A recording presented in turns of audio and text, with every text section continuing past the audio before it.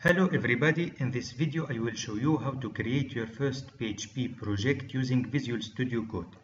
So actually I am using XAMPP as the web server, so I need to create my PHP project on the Htdocs of XAMPP. So let's do this. I will create a new folder, so let's click on open folder. Then let's go to the location of XAMPP.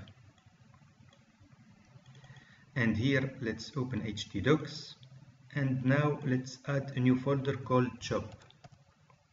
So let's select this and let's click on select folder.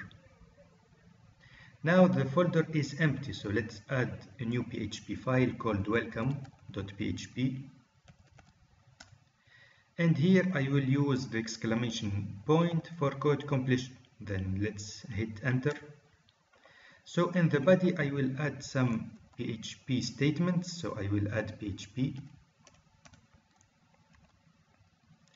and here I will add some statements with errors to see what happens.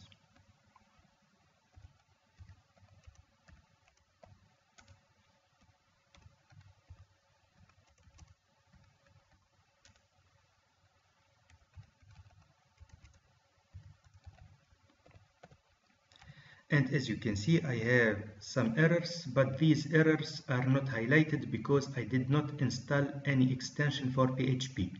So let's go to the list of extensions, and here we have the list of recommended extensions. So we have IntelliFence and we have also IntelliSense. They are similar extensions that do almost the same thing. So we don't need to install both of them, only one is enough. So if we go to IntelliFence, we see it is downloaded 3 million times and it have this rating, which is very good. But if we select IntelliSense, we see that it is downloaded 5 million times, but the rating is low. Also, for the case of IntelliSense, we see that it requires PHP 7. So this constraint is not the case of IntelliSense, IntelliFence, which does not require PHP 7. For this reason, I prefer to install IntelliFence. But if I scroll down here, I will see how to install it. So as you can see, to install it, I need to disable the built-in VSCode PHP language features. To do this, I have to go to the extensions, and here we are. Then I have to search for built-in PHP. So let's copy this and let's paste it here. So this is the extension that I need to disable. So let's select it and let's click on disable. Now I need to reload Visual Studio Code. So let's do this. Now let's remove this text to obtain the previous list, and let's select IntelliFence again. Now we can install it. So now it is installed. So let's close this and let's go back to our PHP file. And now, as you can see, the errors are underlined.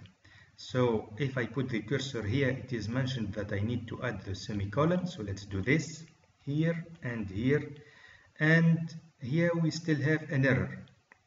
This is because the date function requires a string parameter. So the string parameter, let's obtain an example of this string parameter. So this is an example. I will make a copy of this and I will add it to this function. Of course, I will add the semicolon. Then into the HTML code, I will add some HTML text. So I will add a title. Let's say hello VSCode. And also I will add a paragraph which shows the current date. So let's add a PHP code here with the following echo.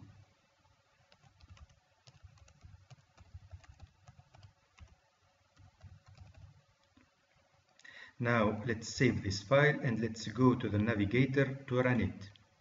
So the project is called shop and the file is called welcome.php. So let's run it.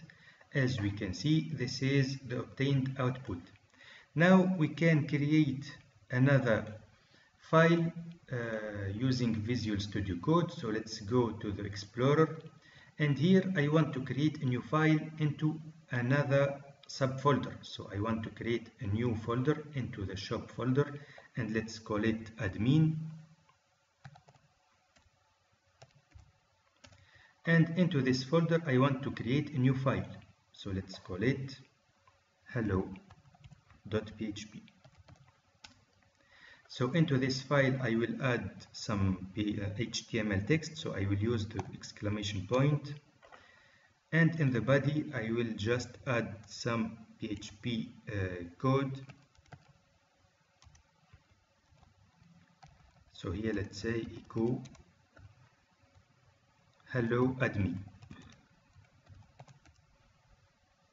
So let's save this. Let's go to the navigator and let's provide the path for the second file. So it is admin